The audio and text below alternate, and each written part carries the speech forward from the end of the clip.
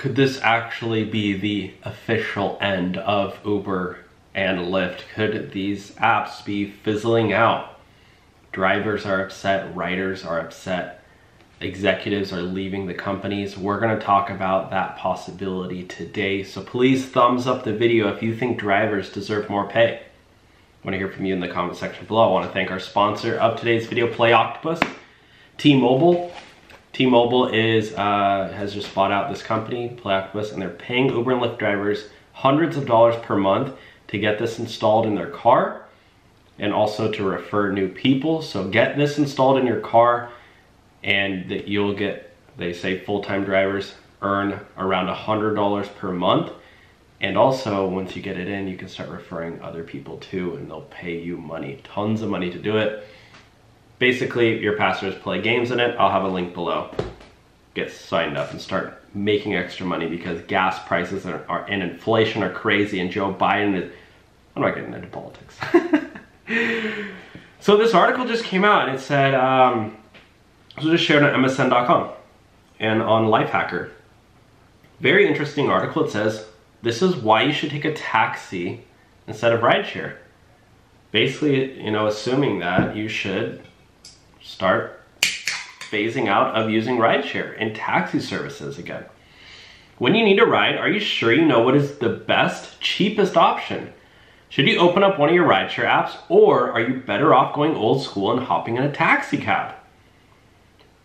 This, you know, article is exploring the option that because, you know, rideshare rides are so expensive now, and usually most of your money goes to the app and not to the driver, that taxi cabs could potentially be a better option. Listen to this. After all, the rideshare app's pricing formulas are intentionally fluid, but you'll also have no idea what the cost of your taxi ride will be until you've already reached your destination. That's also very interesting. Opaqueness aside, there is a small dearth of information available that you can use to read the tea leaves to figure out which option is better in a particular situation. To do so, let's start and look at the average price of a cab versus rideshare in the country's largest city. So in a taxi cab, the initial fare is $2.50, and distance is 50 cents per mile, and time fee is 50 cents per mile. But as we know, most taxi drivers get paid a bulk of that income, my friends. And usually they're just paying to rent the car, right? That's how taxi cabs, I believe, work. But yeah, people are saying that potentially passengers are gonna be saving money using taxi cabs. And listen to this, Uber charges the passenger $1.87. Initial fare, 85 cents a mile. And what does that go to the driver? I believe drivers in some areas are only making 50 cents per mile.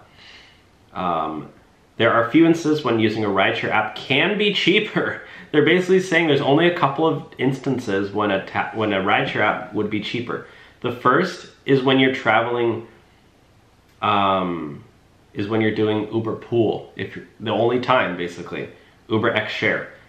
You can save up to 20% off your total fare while being guaranteed no more than 8 minutes will be added to your total trip time. This discount can bring your total fare under the cost of a cab ride. With pretty minimal inconvenience, in the right set of circumstances, this choice is a no-brainer. So, I don't know, what do you guys think about this? I know drivers just are going on strike now with the 4th of July. I know a lot of drivers are upset with pay. I want to hear from you. Do you think Uber and Lyft are doing enough right now? Talk to you soon. Oh yeah, and make sure to sign up for Play Octopus down below. You can start earning some serious income with Play Octopus T-Mobile tablet. You get signed up in 3 minutes. Check the link below. I'll talk to you soon. Bye now.